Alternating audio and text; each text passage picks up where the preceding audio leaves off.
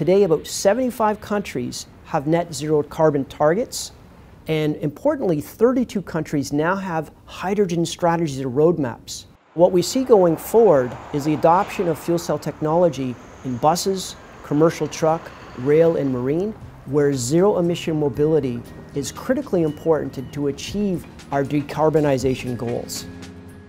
What makes Vancouver unique in the hydrogen fuel cell space is the extraordinary cluster of talent we have here.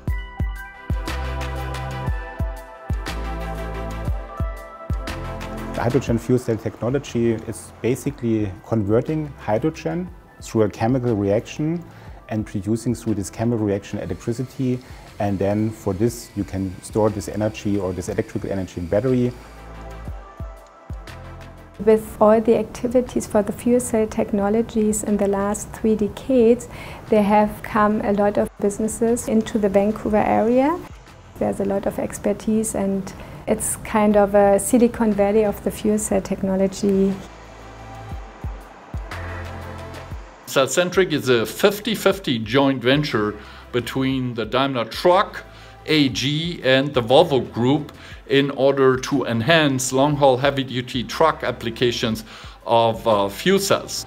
Celcentric has their headquarters in a small town called Kirchheim in southern Germany, but we also have a subsidiary in Burnaby, close to Vancouver in Canada. And we always use this location and the know-how accumulated in Vancouver to reinforce our activities in Germany.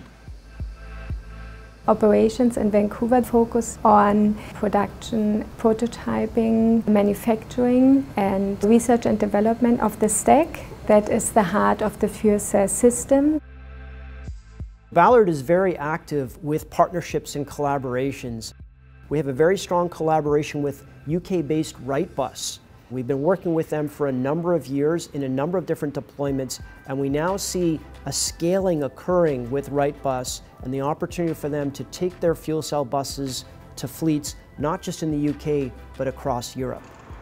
If you step back 5 years ago, the number of fuel cell vehicles in the field was de minimis. But today as an industry, we have about 40,000 fuel cell forklifts in operation, 25,000 fuel cell passenger cars, 7,000 fuel cell buses and commercial trucks. So we already are seeing the first seconds of 24-hour day in terms of market adoption for fuel cell technology. So it's a very exciting time as we look forward.